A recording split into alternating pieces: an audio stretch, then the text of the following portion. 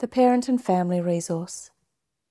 Measuring where I am at in regards to love and truth. A discussion about how to measure where you are currently at in regards to love and truth, the process to get from denial to emotional awareness, and how parents can make love-based change in the family. Recorded in Wilkesdale, Queensland, Australia, on the 23rd of March 2021 at 10 a.m. Hello and welcome to this Parenting Principles presentation. In this presentation we're just going to talk a little bit about becoming aware of where you are and what's really happening in your life right at this moment. There's a process that we go through to become aware of what's actually going on in our life. And this can be applied to any area of your life and anything that's happening. So generally we begin in denial. Let's go one step even back. Let's say we're just like clueless. Sometimes we don't even know we're in denial. We're just like trotting around in our life, doing whatever we do, living our life, not really thinking much about anything, and we're pretty much clueless. So we're cluelessly like wandering around in our life, just, doing whatever we do. Not really understanding why we do what we do, not even thinking about like what we do, like why we even do what we do. Now for me, what ended up happening is then I met Jesus and Mary. And I didn't even realize I was clueless, to be honest. I thought, I was doing whatever I was. And they introduced me to some other possibilities. And they said, hey, there's some other possibilities. So I went from clueless to then hearing about, hey, there's some other possibilities that could happen. I never really considered there were other possibilities or other ways of living. I came from an environment, like a family environment, where I thought their way was the best way, that was the way to do it. When I say that, I didn't really feel that way, but I paid lip service to that anyway. I just never stopped long enough to consider what I really thought or felt, and that was just where I was like cluelessly going about my life. Then I heard there were other possibilities and other potentials in life and other ways of living and other theories and other ideas and all of these things, and my world was kind of thrown into a turmoil of like, wow, look at all these different things going on. I came to see certain things about myself that I'd never seen before. So you could say that I'd been in denial. I'd been in denial about how I felt, what I thought, about various beliefs I'd had. I didn't know myself. I didn't know what my real thoughts were, what I felt about any subject or situation. I wasn't being honest with myself about what had happened in my childhood to me or how I felt about it. I had created a facade or an image that I lived within, that I was comfortable with, that I wanted other people to believe and reinforce to me, so that I didn't have to deal with a whole lot of stuff that I wanted to remain either clueless or in denial about. And So again, you can't realize you're in denial, really, and I don't feel without often external feedback. I heard God's truth from Jesus and Mary, and I also got external feedback about myself specifically. This caused me to have some intellectual awareness. So I'd gone from totally clueless, literally not thinking about anything other than, I suppose, daily activities, or, I don't know, sometimes whatever I thought about at that time, to then realise, like, getting I got some truth, some external truth. I had new things to consider. Then, via some external feedback and hearing about God's truth, was highlighted to me, wow, you've been in denial about a lot of different things. So once I'd been given truth and received some feedback, now I had some intellectual understanding, like a thought, wow, okay, well, I didn't know this about myself, or I hadn't considered this before, or now I have something, I've got an awareness about that.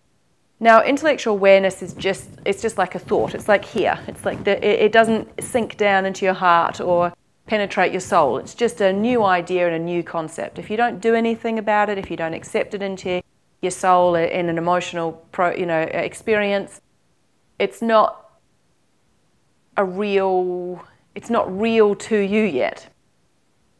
So I heard a lot of things that that I felt quite excited about or inspired by. And I heard things that sounded quite appealing, but I hadn't tried them yet, so I didn't know that they were real or what the outcome would be.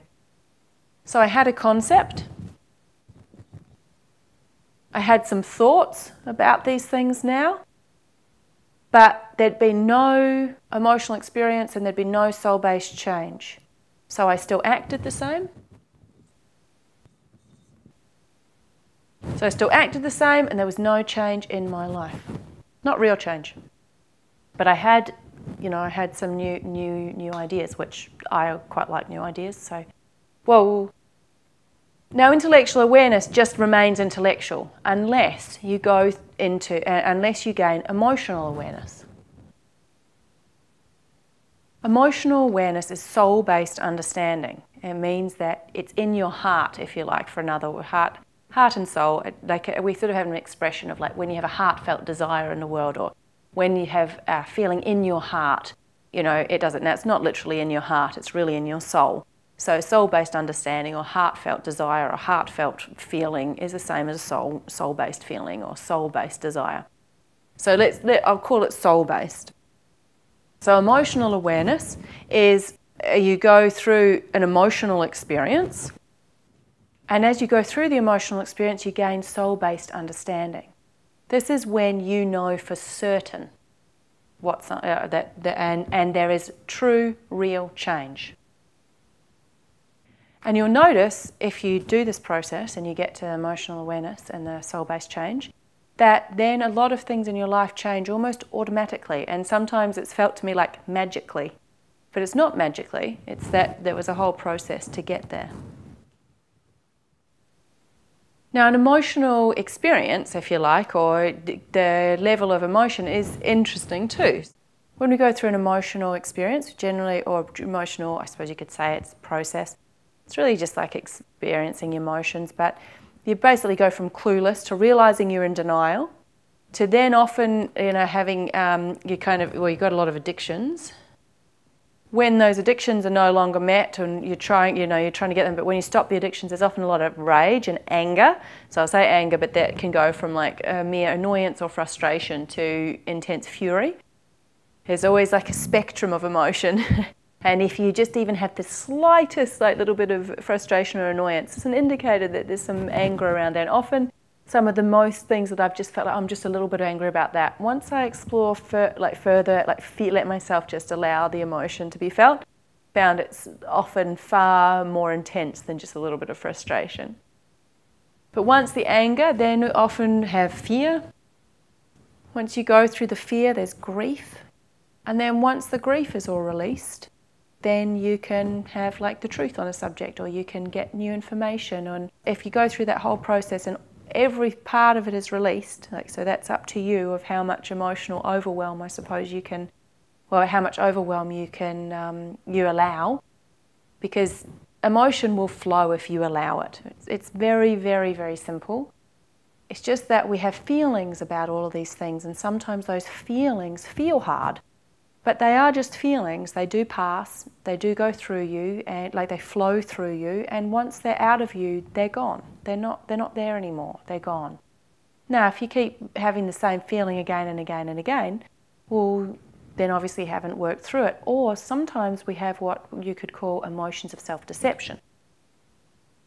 I kind of see the emotions of self-deception as really deny, you're wanting to avoid or, kid yourself that it's something other than what it is. So they're still trying to deny their real emotion.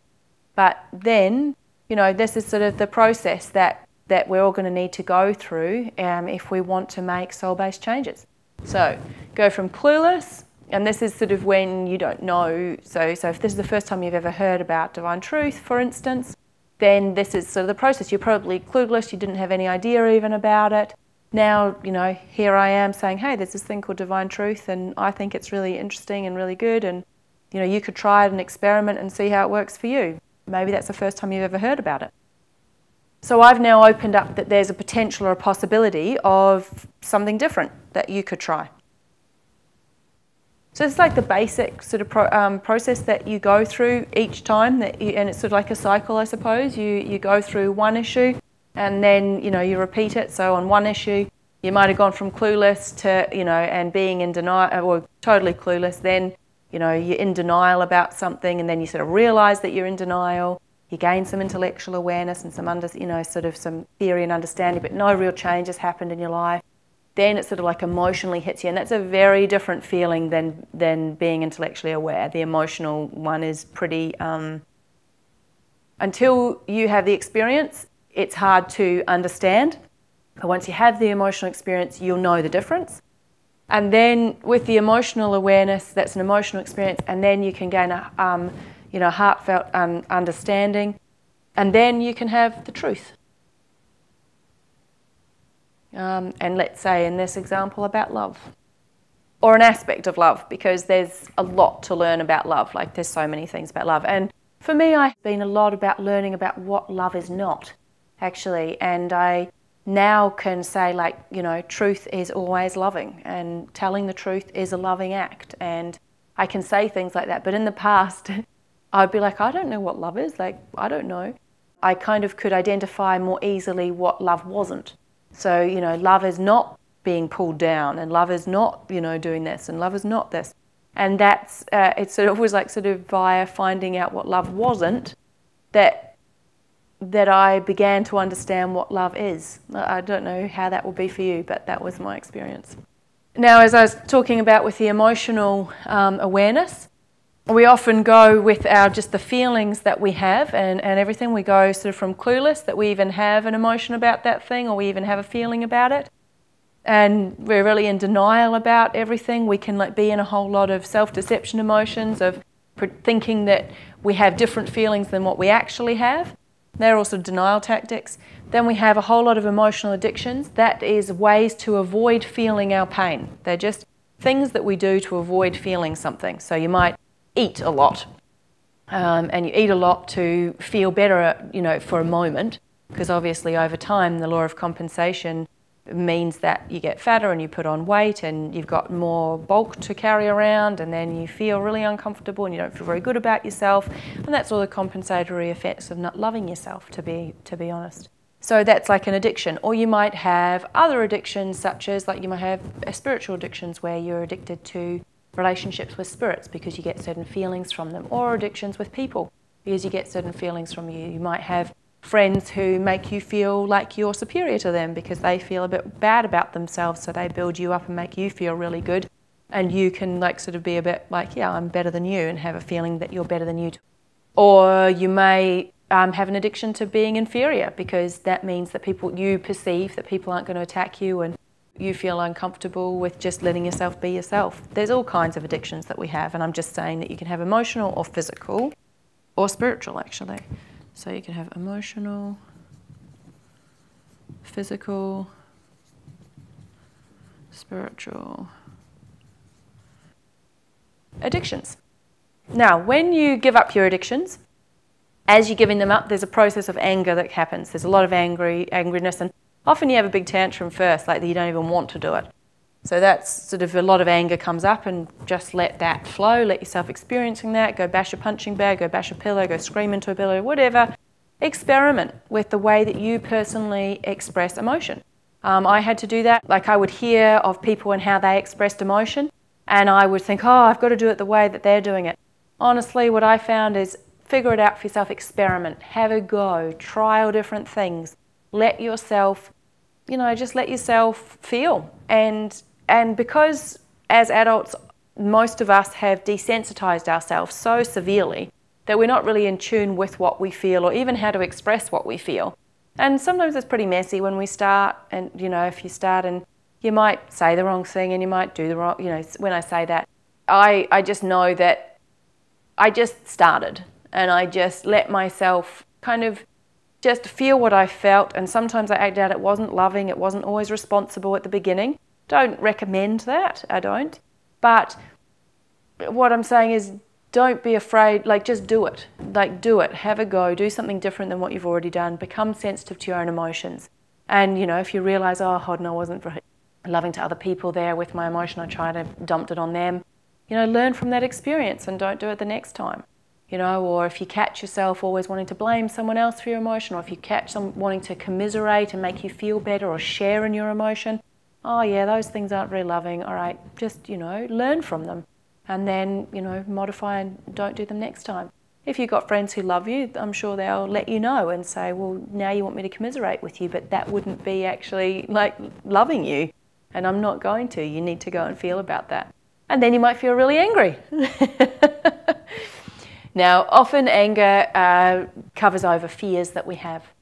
Again, fear is just an emotion, it needs to be felt. So then you feel through your fear.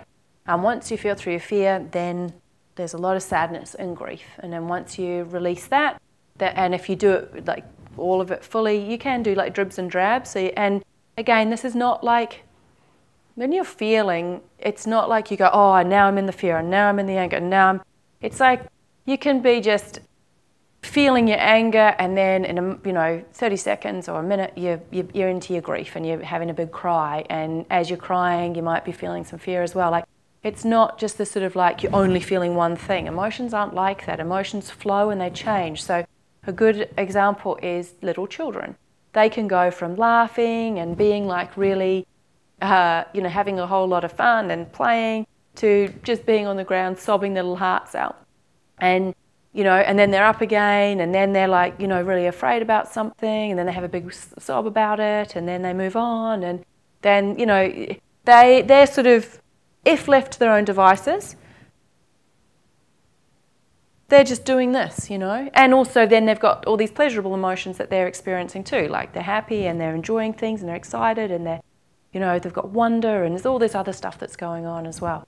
But if you have the courage, often with as we get to be adults, we've put addictions over our emotions so that we don't feel them, just to suppress them.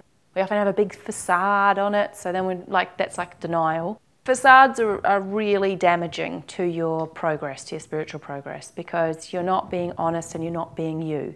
It's far better to be yourself, whether or not that's loving. You're just better to be yourself, because then you can work with that. But if you're lying to yourself, it's the worst thing you can do, because you can't ever change. And God can work with us when we're honest and open and transparent, but not when we're faking it and pretending to be something we're not. So I really encourage you to just be yourself. Not judge yourself, just let yourself be it. You can measure where you're at right now, and you might not be a very loving person right now. When I first heard Divine Truth, I wasn't a very loving person. I just wanted to be love. Now I feel like I'm learning a lot about love. I have a growing desire to actually love others, which is a very nice feeling, and a much like a shift that has happened in me, because I didn't always really I didn't have that desire, and there's a lovely change, and you learn a lot. And I feel like that's what God's intended for us, is to learn about love and to feel, by actually feeling what it feels like when we're being unloving and being unkind to others, and when we harm others and things like that. Because there's so much pain in it, when you truly feel about it, you don't ever want to do it again. So it's worth coming to know. And when I say know yourself, I mean like emotionally know yourself and understand yourself. It's one thing to go, oh, well, I'm like this and I'm like that, and they're all just head thoughts. It's another thing to really know and understand what is in your soul, and to measure your, it's kind of where you're at, in the sense of, do you want to love or not? You need to find out where you're at before you can make any changes. And this is part of the way to find out where you're at. And you can look at different issues and different subjects. And on some subjects, for me, I'm in denial. Like, I'm not even really aware that I've got them yet. And what I notice is, as I go through this process and I go through emotion, and I get sort of to a grieving point and I release certain things, often a whole new layer of things is then exposed to me that I couldn't see before. Sometimes about the same subject, sometimes about a completely different subject. And so there's just like these layers of understanding as you understand more and more and more. And so this is just like an ongoing process that just keeps happening. So the more you can just let yourself be your emotional self, the easier your life's going to become. That's been my experience. So let's apply this to parenting. Let's take an example and look at what it might look like. So applying this to parenting. Let's take, what does it mean to be a loving parent? Well, maybe you're clueless about that. I don't know. I know before I had children, I had no idea what it meant to be a loving parent. I had some ideals or some concepts, I suppose, of what a parent did. And I was like, oh, well, yeah, of course I'd be a loving parent. Of course, of course I'm going to be great. So I'm clueless and in denial about certain things because I'm not even seeing myself as I really am. I haven't even looked at myself as I really am. I don't even see whether I'm clueless about what love is. So this question actually covers a lot of areas in it. One is, what does loving mean? Two, what is the role of a parent, and how do you measure that? If you're listening to this Parenting Principles program, I'm stating that a loving parent is, I'm measuring that from God's perspective of what God sees as a loving parent, and that's what I've heard from the teachings of Jesus and Mary, also known as A.J. Miller and Mary Luck, and from what they've heard, and then with my beginnings of experimenting for myself and finding out via my own experience, and also from, via the conscience with God about what is a loving parent, what does that mean? So this question has two things. One is, where am I at with what I understand about what a parent is from God's perspective, and the role of a parent, and also what is loving from God's perspective. So let's say, it's the first time you've ever heard about it. So you've been clueless, and now I've just opened up an idea of, hold on, there's such a thing as a loving parent. Well, what does that mean? There's a new possibility. I could actually parent from God's perspective and be like our parent God. I could actually understand some things, and I could actually love children without demanding of them. There's all these different concepts, and if you've listened to some of the preliminary videos, then you might have had a lot of moments of going, wow, I didn't even know that was possible. I didn't even know that I could do that. I didn't even think about even being a parent. I've just been going about my everyday life thinking that, yep, one day I'll have kids and I'll just know what to do. I'm just telling you, you don't just know what to do. All of these people who just are like, yeah, they're just a natural born parent. No, it's not like that. Never is. You have these people who just take to it like a duck to water. Now, when I say that, it doesn't mean that there is instinct in us. And also some of us have, we've had different experiences, and we've had a unique upbringing, and we have different beliefs and different understandings about things. And what I've observed in families is sometimes parents love little tiny babies. Sometimes they really love toddler stage, and sometimes they love teenagers, and sometimes they don't love any of it. There's different feelings and different things. Some people also trust their bodies more, and they also trust that they'll figure it out. Like they have more of an experimental attitude, and they're more relaxed with what's happening and new things going on, and they don't need to be in control, or they don't have control issues around kids, or there's a lot of different factors, and each of us have different things going on. So for every single one of you who's viewing this, and you're going to have a unique cohort of things that you bring to being a parent. But for the sake of this example, we're saying, we go from clueless and we're applying it to parenting. So what does it mean to be a loving parent? Well, one, we're clueless about love. I'm saying, okay, we're clueless about love. We're clueless about what it really means, like the role of a parent from God's perspective. So you've been given some possibilities. Now we could also find out, say, the denial part. We could say, oh, well, I know what it is to be loving. Oh, I don't need to do any of those, I don't need any information, or I don't need an education in love. I already know what it means to be loving. Honestly, if anyone says that, I just reckon you're in denial, because the world's way is so screwed up, for want of a better word. What we think is love is so often not loving. It's all about us getting our addictions met, and us getting avoiding feeling certain feelings. Now, sometimes there are moments or some areas where we have more of a feeling of love or kindness or openness or generosity in some areas. And that just depends on various things, and also our own desire. You know, sometimes we've been through various things as we've been growing up, and sometimes we do have a real love for say, children in this instant, before we become a parent. Some of us don't. I was one who didn't, I really enjoyed being around children, and I did have some sense of love for children, but not a pure one. It was what I could get out of the situation, how I felt when I was in the situation. And this is where the denial part comes in, is to be very honest with yourself about what you really feel about parenting and about love.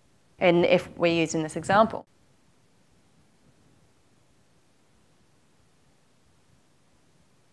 So this is where you can become honest, and you can start to see all of the things that you truly believe about love and all of the things that you really feel about being a parent.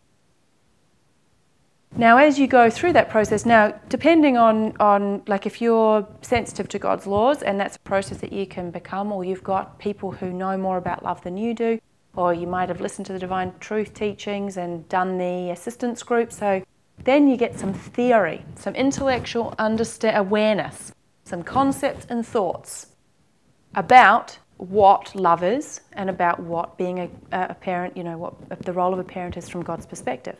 So now you have some intellectual understanding. To me, that's the fastest way to grow.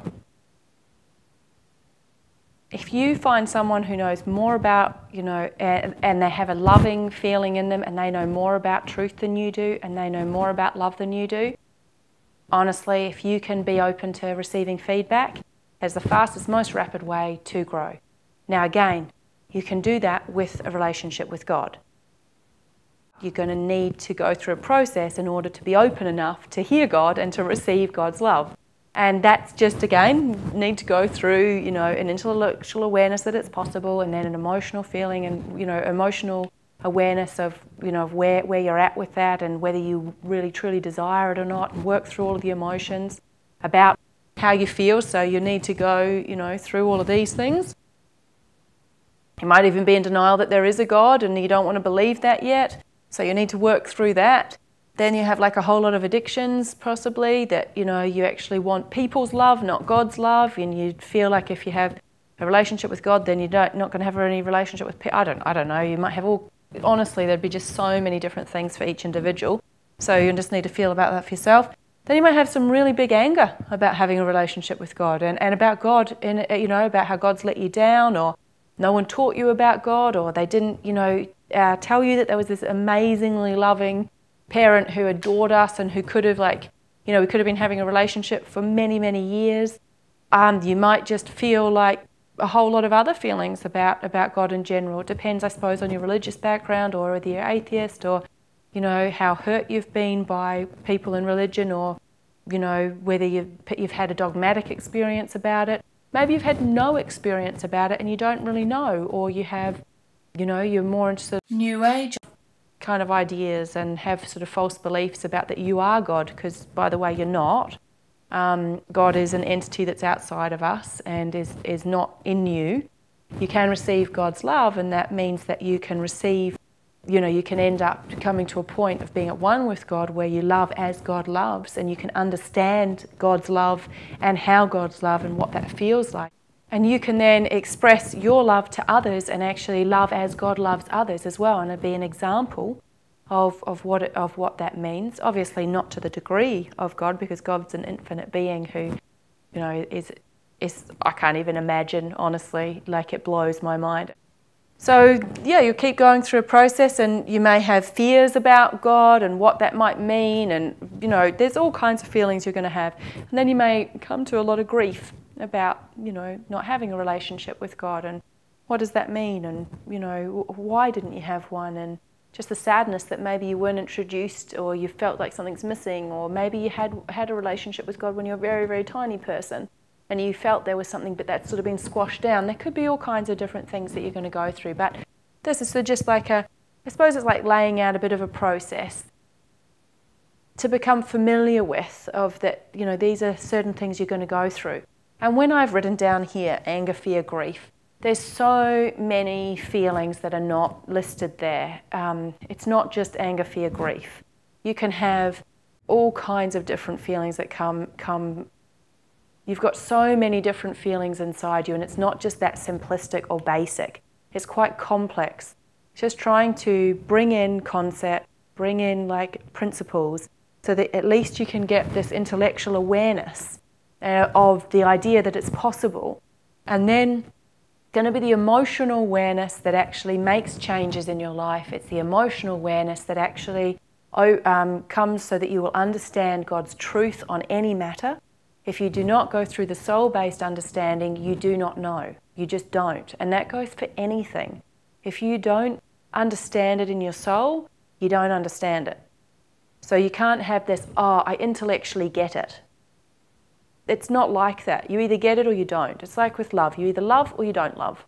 And if you love, then it's a feeling in your soul, and you're consistent, because love is consistent, and it will happen, you know, every time. And no matter what pressure you're under, if you genuinely have that truth in your heart, you know, say about love, you will act in a loving manner every single time consistently with every single person on every single subject that you have that feeling. So if you were at one with God, you would act in harmony with love under all circumstances, with all people, no matter what was happening to you and no matter what was happening with them.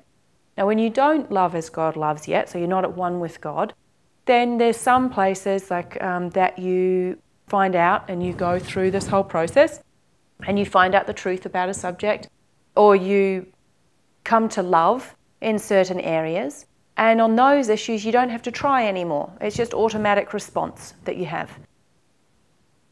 But then there'll be other areas and subjects that you may not love in yet.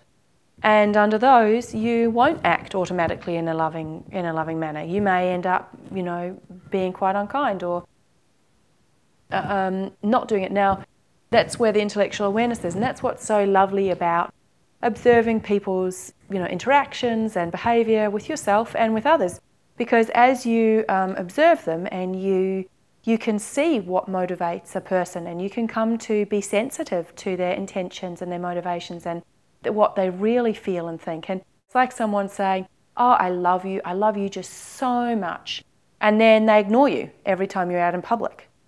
I don't know, that doesn't seem very loving to me. It's like, if you really loved a person, you'd be the same in public or in private. Another example is with children. They may, you know, behave or act out, and, you know, you want to punish them every time. So you don't love yet on that subject and in that area with your child. Because if you truly loved your child, you'd want to educate them, not punish them. You'd correct anything that was out of harmony with love. But again, are you correcting it because you think it's wrong, or are you correcting it because it's not in harmony with love? And this is something that, as a parent, if we don't have an education in love, and we don't understand what love is or what love does and how love acts and what you do in those situations, which has to be a soul-based understanding for it to be anything real, if we don't do that, then how can we teach our children? So on some subjects we may love, and on other subjects or areas we might not love, while we are not yet at one and perfected in love as God loves. And these are just areas to find out. A lot of this Parenting Principles program is about discovering yourself and where you're at. And the whole program revolves around you making change, not in a narcissistic way and not all about you.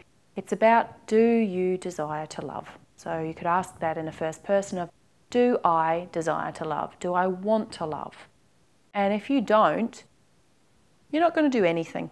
Everything that I say in this program, you'll either probably have a negative reaction to, or you disagree with, or you'll have some excuse that you won't want to do it. If you grow a desire to love, or it appeals to you, or you feel a bit inspired by some of the things that I say, give it a go. You know, like, again, I do suggest going to the source of the information, which is divinetruth.com. So many wonderful, wonderful things to learn on that site, and that Jesus and Mary have shared. If you don't want to love, you're not going to have any motivation to make any shifts or changes. What I observe in the world is that it's our lack of desire to love. It's basically our selfish desire to want our addictions met and want to be loved rather than to love that is causing most of the pain and suffering on our earth. And that goes for both interpersonal relationships with other people, partner relationships, our relationships with children, our relationships with friends, not dealing with our emotions and the way that we truly feel, so being dishonest about our feelings and then blaming others rather than taking personal responsibility, which is an act of love, and feeling our own emotions, which is an act of love. Actually feeling how you feel is loving in a self-responsible manner. Not feeling our fear and not dealing with with fears about all kinds of things. Fear creates war, fear creates so much pain, so much hurt and heartache and trouble, and disintegrates relationships. If we're not going to work through that, then we don't want to love. And if you don't want to love enough, in the sense of if you don't have a strong, passionate desire to love others and yourself and the environment and God, you're not going to do any of those things. There has to be a passionate desire to want to do it. It's not going to happen unless you want it. You are the lead character in your story, if you like. Well, your soul is, so you and your soulmate. But if you don't know your soulmate yet, you're the lead character in your story. You can choose to love or you can choose not to love. If you choose not to love, you're now in disharmony with God's laws. That means there's going to be more pain and suffering in your life. If you choose to love, there's going to be more pleasure and more freedoms, and you're going to find out more things. There'll be more opportunities will open up. It's a completely different road that you choose to take. But it is a choice that individually you'll need to make for yourself. No one can force you to change. No one can force you to love. Love is a gift. You can't demand love. And this is something, just as an aside with children, often parents are very demanding of children, super demanding. And they expect things from children, and they want things from children, and they want the child to love them. And when a child doesn't, or when they don't, then the parent or the adult gets very angry and upset at the child. That's just not taking responsibility for your own personal and emotional expression and blaming someone else for your feelings. I've found that every time that I got angry with the children, it was never to do with the children. Their behaviour just exposed in me certain emotions that I had. And often the first emotion that I go to was anger, because that felt a lot more powerful than the grief or helplessness or hopelessness or feeling like I couldn't do things. Or every time I was angry, I learned over time, wow, that anger hurt. It actually harms other people if you directly take your rage out on another person and you blame and you punish them. That actually is so unloving to the person, and that rage is absorbed by the child into their into their soul. And often, if you notice, I've noticed this at schools with teachers as well, there's often using behaviour management strategies of raging at children, depending on the children are kind of getting a bit normalised by it, and it's not working so much. But it really just instills fear in the children, and they respond out of fear, not because they want to learn or because they want to love or do the right thing. And parents are the same. Often children are very afraid of their parents. You can have, I observe that a lot of the opposite in this day and age as well, where actually the children feel super entitled because their parents have taught them to be completely entitled and taught them that they can have whatever they want, which is also not an act of love towards a child. Both of those things are not loving. The children are not responsible for your emotional response or your feelings or your actions. So when someone says, well, you deserve that, or when a parent says to a child, well, you deserve that, or you know what you did, or I just did it for your own good, or I just think all of those things are completely out of harmony with love, and it's parents not taking responsibility for their emotions or the feelings that they have going on. If you wanted to love, you may have a response, so something might happen, a behaviour might happen. For instance, you might be at the supermarket and a kid pulls off, stuff off the shelf, and your immediate feeling is like you want to shut down the child, stop them doing what they're doing. Now, instead of acting on that, feel what you really feel. Do you feel really embarrassed? Do you feel ashamed? Do you feel worried that the rest of people in the supermarket are going to judge you? Are you then concerned that your child's going to chuck a tantrum and you're not going to be able to do anything about it? Are you worried that you're now going to have to pay for the goods that have now been destroyed by your child? What do you feel? If you just own and feel what you really feel, rather than punishing the child for just being a reflector and trying to help you to learn more about love, which is what the attraction is for. That's the perfect attraction for you to learn something about love and truth. Perfect. And for each parent, you'll notice, if you start discussing between families about behaviours in children, you'll notice some similarities and some differences. You'll also notice that both parents have different attractions. So something that I noticed is that our children reflect to me much more. They're much more passive aggressive with me in the sense of if they're angry and upset, and they project at me, and there's the sort of the feeling that comes out to me is like, you're a bad mum and you're terrible and you're hurting us and you're mean. And that to me is like, I just want to do whatever they want to get away from that feeling. That's what it's been like in the past. Whereas with their dad, they're often more overt and more verbal and more forceful, and that to him is what he feels more uncomfortable with. So even in one single family, depending on the injuries of the parents and depending on the unhealed emotions in us, and the law of attraction will be perfect to bring you the very, very, very best, perfect, most kind, most gentle way to learn about love. Now you might be like, when you hear me say that, go, doesn't feel very gentle. Seriously, what's gentle about what's happening in my house? That's how I felt. And there might be, your kids might be physically violent to each other. Your kids might be being physically violent to you. Let's take that as an example. And you'll be like, yeah, what's gentle about that? That is because where you are at right now, the fact that if your kids are bashing each other or hitting you, there's obviously been a number of years of things happening, because a newborn baby obviously can't hit you. But there's been something happening in the house for it to get and escalate to that point. Now, if you dealt with whatever happened the very, very first time one of your children punched each other, or the very first time they punched you, if you dealt in a loving manner with that issue, which would have been to restrict the child in order to show them to make transparent God's laws, that violence towards another person is not an act of love. So you'd need to restrict them, and you'd also work through the issue. So say, let's take an example that your son hits you as the mother, and you're hit by your son. Then you need to restrict your son in order for them to learn and make transparent God's laws, and also make it very explicit that by breaking God's laws there's going to be pain and suffering. And that doesn't mean that you create pain and suffering, but to try and help the child to become sensitive to the feelings inside of themselves, so that they can connect with a conscience and directly with God, so that they can get a sense of oh, hold on, when I hit somebody, wow, that doesn't feel very good. Now, if you just angrily retaliate and shut that, just attack the child back, they just learn, well, if I attack, then, I'm just going to get punched back kind of thing. They'll make different choices as they go along. But if you really loved, you'd try and educate the child, but you'd also look at yourself, and you'd look at yourself first. So though you might restrict the child, simultaneously, you'd be looking at, wow, why am I open to physical violence from a man? Why do I accept that? What in me is open to that? What's going on?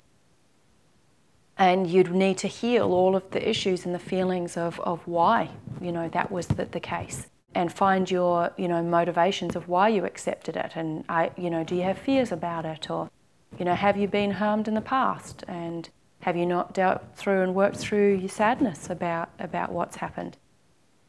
That's sort of what you do. Now, if there was a girl hitting the boy and the boy just does nothing, and that might happen between siblings, or little girl goes and smacks dad, then that might be a whole lot of other things going on. Each scenario is completely different, and for each person it's going to be unique and it's going to be different. And the same actions, as I've said before, the same actions may indicate a different causal problem. The only way to find out is going to be going through an emotional process of feeling and coming to a soul-based understanding of what is actually happening. So that's your emotional awareness.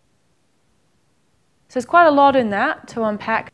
I've used a few examples. Some of them might not apply to you, but you can still apply the principles and sort of the method, to anything that's happening in your parenting. We often go from clueless to them being in denial, Then there's some intellectual awareness when we hear some truth or some other possibilities that are happening. Then there's emotional awareness, that's your soul-based awareness. Remember, intellectual awareness, there's no real change. It's not in your heart or your soul. Nothing's really different. You're going to just be taking physical actions. Emotional awareness, that's where you go through a process to become emotionally aware. And, you know, you may become like a little bit emotionally aware, and then more and more and more over time as you learn more and you release more error, or, you know, the more that you release of false beliefs or things that are out of harmony with what God, you know, with God's truth, and the more you desire to receive how, you know, God's truth, and that's how God feels about things, you know, the more that you're going to come to understand. I talked about in the partner relationships and parenting presentation just about how if you're in your family, if you're aiming for God's truth and to find God's truth, how wonderful that is as a place to, you know, to aim for, because then you give up having to be right, you give up having to have it your way. If you're really seeking God's truth, you'll give up blaming the other party or yourself, and you'll just seek for what's the truth here and what is there for both parties to learn, or all parties in a family to learn from this experience. Children, you know, as they get older, these same principles can be applied to your relationship with your children. When they're very, very small, they're just reflecting things, and your only real responsibility, I feel, as a parent is just to make God's laws explicit, in the sense of if you break them, there's pain and suffering. If you abide by them and you live in harmony with them, then there's a lot of rewards and opportunities that open up. Now, when I say make explicit, I just want to be very clear about this. That doesn't mean that you cause or create pain and suffering in a child to show them God's laws, because that's not showing them God's laws. That would be you demonstrating that, you know, if you don't do what mum or dad think is right, they're going to hurt you. And God doesn't ever hurt us. God just gently, God has firm laws in place that are continuously directing us. And it's just a matter, like the amount of sensitivity we have to the laws of whether we feel that or not. Now, children, when they're small, they have a feeling and a sense of what is right and wrong. Children generally have a feeling when they're small of what's sort of more loving and what's not. Unless they've been very, very damaged, they often, can feel like they see things happening, like say if an animal gets hurt, they don't like that. They respond to that in quite a strong manner of no, this is not nice, or not this is not loving, or this isn't kind. And they can see that also with people, depending on what their injuries are, because depending on the allowance or the openings in the parents, it's going to depend what it is. But if you can just start to make it transparent to a child by discussions, and just if you can make things very clear to a child, often asking them why. Now, if they're very, very tiny, obviously they're just reflecting you at that point. So you're the one who needs the education and who's getting it. As they get a little bit older, when they're little toddlers and things like that, there's very sort of kind ways that you can help a child to see that something is loving or unloving. So, for instance, even a very young child, like a 2 or 3 year old, you could teach them about self-responsibility and cleaning up by the fact that if they don't clean their dish and look after it, it's dirty the next time, and then that's not very nice, and then it gets mold and all these kind of things on it. And then they can learn, oh, hold on, it's loving to clean up after myself and look after myself. The same, as they get a little bit older, if they don't want to, if they get all grubby and then they don't want to actually clean their clothes, well, then they've got no clean clothes to wear. Most children wouldn't like that, they don't, it's not nice to feel all grubby. And if you start early enough, then your children will come to be more sensitive to what is loving and what is not loving, and far more rapidly. So my point was that you're not there to punish or discipline the child into sort of submission, or to say, yes, I'm going to create pain and suffering if you break God's laws, because you're now breaking God's laws. If you inflict pain and suffering on someone else, that's not a loving act. A loving act would be to educate and to, make clear. You'd be very firm, but it's also kind and loving, and also depending on how educated they. Something with children is I find that a lot of parents have an expectation that children should know how to do things before they've even been educated in how to do them. And a lot of times parents don't even know how to do certain things, physically or emotionally or spiritually, yet they have a demand or an expectation or a feeling that, oh, the child should do that, or, I want the child to do better than I am, or, they have these demands on the child. And that's something for, you to look at and you to work through, because that isn't an act of love to demand something from a child that you wouldn't actually do yourself. So there's a lot to learn about love and about truth and about God's laws. And if we don't know what God's laws are, then you can't really make them explicit to children because you don't know yet. So again, the principle is that if you don't know something, you can't teach it. Also, it's the soul conversation that is the most powerful conversation. It's what you feel, what you really think, what's actually in your soul, what is what children are going to pick up on. Unless they're taught otherwise, to believe the facade or the words, they're going to respond to the soul conversation. The soul conversation is what's really going on inside you and inside them. And that's what the response is. So you can say the words, you can try and, you can use words to try and make people, believe something, but then you're just an intellectual area. There's no change with words. Words are just cheap and they're empty and there's no real substance in them unless they match up with what the soul feels and what you truly feel. So if your thoughts, actions and feelings all match up, that's very, very powerful and children will respond then and it will work. But if you're finding in your family dynamic that your partner or your children are not responding to what you're saying, I would look at, well, hold on, what do I really feel? Or what is the message? So you might even be saying, no, that's not okay. But inside of you, you may have a whole lot of feelings of you're afraid of, you might not be firm for that issue of love. You might actually feel like, no, actually, that, I'm okay with that under this circumstance, or I'm okay with that under certain circumstances, or I'm okay if they do that to me. So the soul conversation is the most important conversation. And that is, and that's a real conversation, and that's the one. So the more that you can come to know what you really think, what you really feel, the better it's going to be. And also it's going to make life smoother with your children because they're going to respond to that conversation more than they are to your words. So in summary, there's just the process that we go through in order to come to understand new truths or to come to an understanding about have emotional awareness and to make real change in our families is we generally go from clueless and knowing nothing to then maybe hearing something and it opens up new possibilities or ideas or potentials and opportunities. We might feel very inspired at that point. We may find that we've been in denial about a whole lot of things, and then via hearing truth and external feedback then get an intellectual awareness or understanding about something, and we can come to understand it more. But that's just a surface thing. We'll still take the same actions. We'd have to try very hard if we were trying to make changes. And then it goes into emotional awareness or emotional understanding. That's a soul-based understanding. That's an emotional process to go through that and work through it. Also, spoke about the actual emotional experience and how you can go sort of being from insensitive and clueless to, and then being denial or just being in denial about things. Then you can have a lot of self-deception emotions where you want to believe certain things about yourself but they're not really true. Then we have a layer of addictions. They're all things that we've created in order to avoid certain feelings because we don't want to feel them. And then we go through sort of basically anger, fear, grief, and then we can accept new truth. Or, we come to more awareness about what our issue was about. You have to have a desire if you want to receive new truth from God.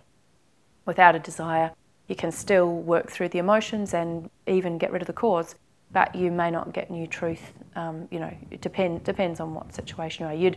If you worked through all that, you'd obviously come to understand a lot more about yourself, so you'd find out more truth about yourself. And then you come to a place where you have more understanding about what that issue or situation was all about. And also, if you have a desire, you can receive new truth and understand more about what's happening for your personal life, between your partner and your family, between what happened with your parents. If you remember that you, as the parents, are the ones that are being reflected, and that you can, what your past is going to dictate your future until you make certain changes, and that's the soul-based emotional change. Once you make those, then you've got all kinds of possibilities and open up if you actually change your soul, your condition. We have, our will, and that's sort of where we're at right now, and then we have our desire or our aspiration, and that's where we're headed in the future, and that can be in the direction of love and understanding more about love and coming to know and understand more about love, or it can be in the direction of more sin and more addiction and more selfishness and more pain and suffering. You can have desires in both directions, and that's a choice that we make, something that, again, you learn a lot about God's laws either direction, and it's worth developing, the aspiration or the desire and experimenting with that, because you'll find out a lot. Even if you head in the, sinful direction, I don't recommend it, I don't. But say if you've led a life where you've been down there, some people have very, very strong desires and in that direction, and once they realise, they can turn themselves away and head in a positive direction.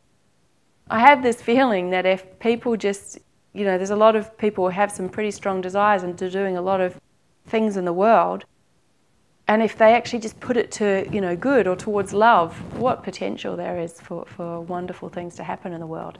Again, though, it has to come from our own heartfelt desire in order to change it and want to do that. And that's the provision we've been given by God in order to express ourselves and make choices, how we have free will decision of what we do.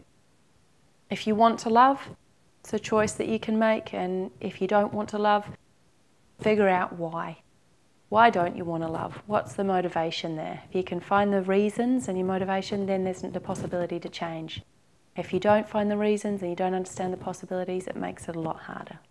That concludes this presentation on gaining, on coming to understand new truths or gaining emotional awareness about a subject in your life. And it's quite a simple process. It's not really as defined as it is on the whiteboard. The process, it is not an intellectual one, so it sort of just happens and you don't really think about it in these steps, but just to conceptualize what's going to happen. My suggestion is just to feel. The more you feel and just get used to feeling whatever you feel, all of these things will happen in more of a natural process. If you think too much about them, you can get into your head and then avoid the feeling, which is why you want to get into your head in the first place. The more you can work through any impediment you have to letting yourself just feel how you feel, and any impediment that you have to growing a desire and developing a desire to have a relationship with God and have a relationship and to come to understand yourself and your soulmate, and to any impediment that you have to loving others, once you sort of get over all those things, then things become a lot smoother. That takes some courage at first, and also a desire to want to love. A key question in this resources is, do I want to love? And what does love do? What is love? And part of this is gaining an education in love. Having children is an opportunity to find out what love does. The Divine Teachings of Divine Truth, they have a whole assistance group on gaining an education in love, and that's not even finished or complete yet. So they're up to understanding sin and its causes. One of the key questions to ask yourself and to reflect upon is, what would love do under whatever situation, apply it to any situation, and then you can start to learn more about love. And another key question is, do I want to love? If you don't want to love, you're not going to make any changes, and you'll never get to the emotional soul-based change because you won't be motivated to do it. You'll just remain the same. Love is a great motivator.